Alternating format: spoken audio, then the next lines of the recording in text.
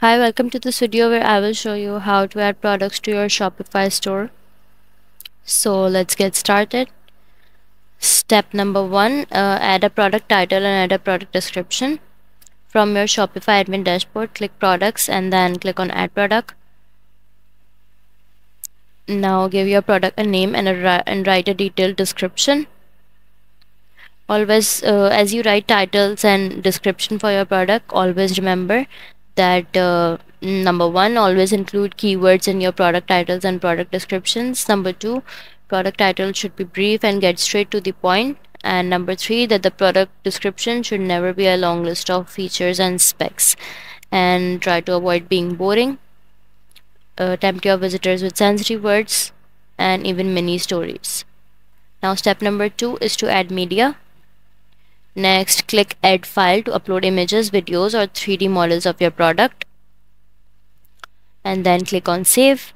Step number three is to add pricing. You can add price, you can add compared price, you can check and uncheck the charge tags on this product option. You can add cost per item. Next, as you continue down the page, you will see inventory section.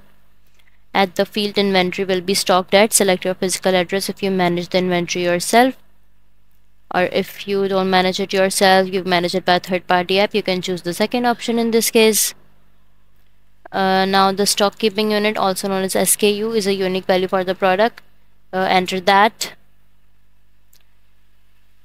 You have now options for track quantity, barcode, continue selling when out of stock, quantity. Now under the shipping section, tick on the box "This is a physical product" if you're selling a physical product and it needs to be delivered.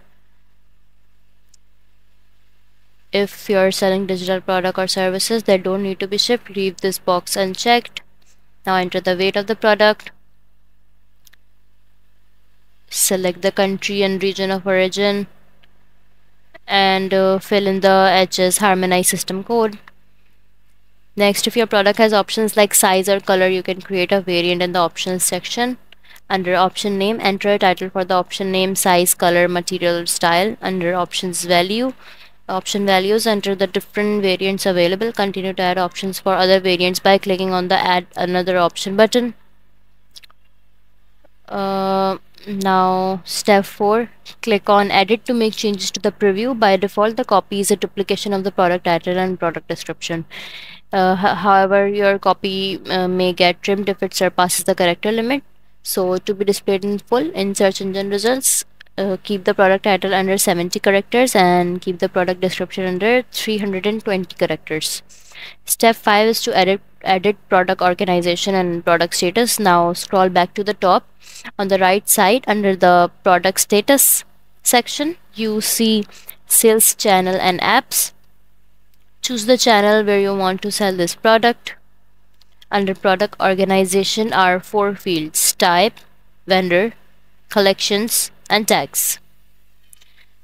At the top of the page, you can set up your product status from choose active if your product is ready to appear on your Shopify store. If not, select draft to store it in your product listings. Click on save to finish adding products to your Shopify account.